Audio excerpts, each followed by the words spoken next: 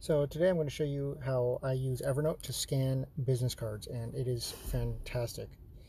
Now, nothing's perfect, but for using just your phone to scan business cards on the go, this is great. So what I'm going to do is I have a new Evernote note here, and I go up here to the camera button, and it defaults to the smart camera. I'm going to let it focus and then recognize, and then it brings it up. Now from here, it'll recognize the name, the phone number, and I can make whatever changes I need.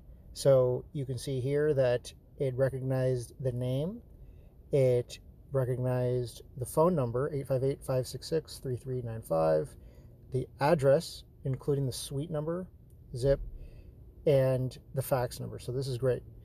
And what I'm going to do is just add the title, because there was no title on the business card. So I can just say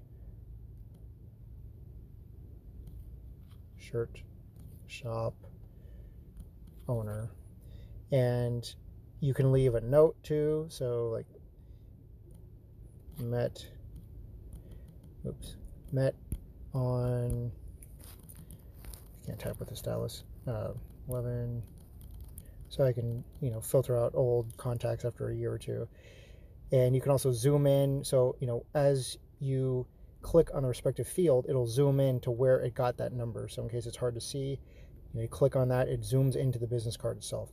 So what I'm going to do is hit save, hit add to contacts, and then it immediately opens up my contacts. It sorts out the work number from the work fax, adds the address, I'll change that to work, and the notes. And then I just hit save, and now I have that business card info entered into my phone. All right, so that's the main way to do it in Evernote. And now, if you're on an Android, I recommend that you download the Evernote widget, because you can see here, I have one that automatically goes to my receipts notebook, and then I have another one that's just my generic notebook where I don't really sort it. But as you can see, there's shortcuts to create a quick note. You can also create just a real abbreviated note, and it saves it to the default.